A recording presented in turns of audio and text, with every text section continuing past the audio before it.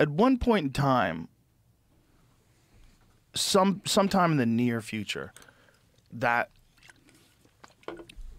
mean, they're going to be able to do whatever they want in the sky. But at some point in time, they're going to be able to have movies in the sky that are made out of drones. Drones. Yeah. Yeah, every drone's going to be like an LED, and then it's going to replace. You'll be forced to watch a movie. You'll be forced to lay down on your lawn and watch a movie in the sky. Yeah.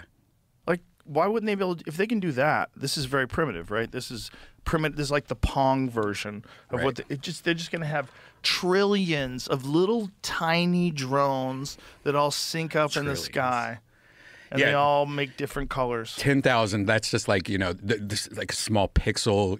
We're gonna have like 4K drones everywhere. Oh, someone used a drone jammer and they started falling out of the sky. Yeah. Whoa.